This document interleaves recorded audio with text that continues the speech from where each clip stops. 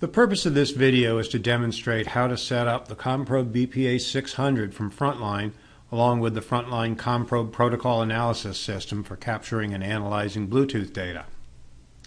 So we'll start up the CPAS software. When CPAS starts up, it shows you just those technologies that you can capture with the hardware that you have plugged in. So since we have the BPA 600 plugged in, we can capture Bluetooth Classic or Bluetooth Low Energy. So we'll start that.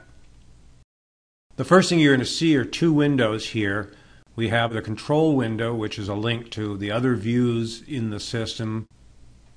And down here, the one that we're going to be concerned with most today, that is the data source window. And that's where you set up what devices you want to sniff.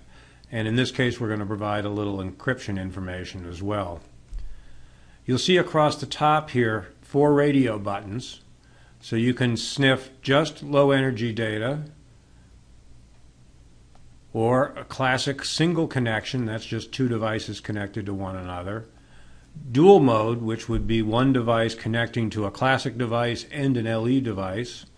And you can do multiple connections in classic. For example, one master connected to 2 slaves.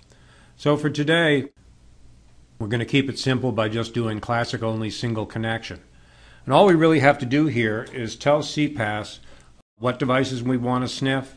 And in this case, since we're doing legacy encryption, we're going to put in a PIN code as well. So the easy way to find your devices is just to click on this icon here, and that's going to go out and find any discoverable Bluetooth devices within range.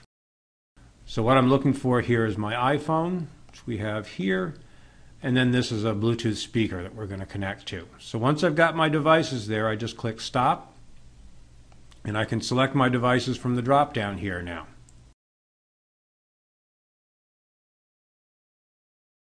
And then the only other thing CPAS needs is the PIN code, which in this case is 4 zeros. And since these devices are doing legacy pairing, once we have the PIN code, and if we can capture the pairing process, then CPAS is going to calculate the link key for us, and we're going to be able to decrypt all the encrypted data. So that's all there is to it. Once we've got that, we just click the Start Sniffing button. You'll see our icon here is turned green. That tells us that CPAS is ready for us to connect our devices. So I'm going to tell the phone to pair to the speakers. You'll see the icon turn blue. It's going to turn blue again in a second.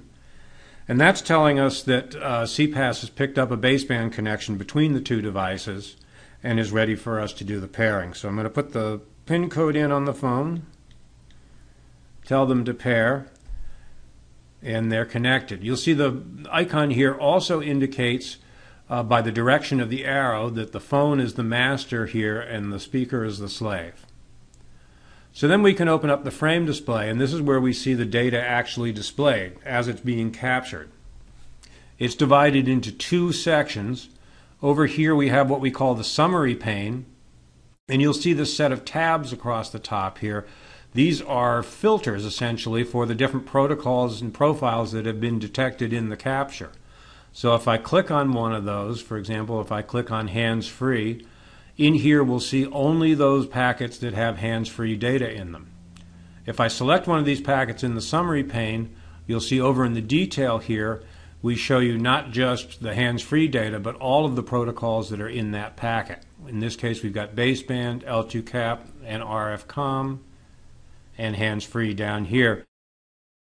And every single field of every protocol is coded right here. So that's all there is to it, to getting started with the analyzer.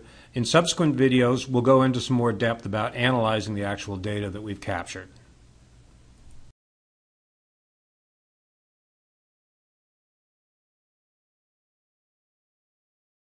Those of you who used our previous sniffing hardware, FTS for BT or the BPA 500, may remember that we used to require that you assign a role to each of these devices, either master or slave.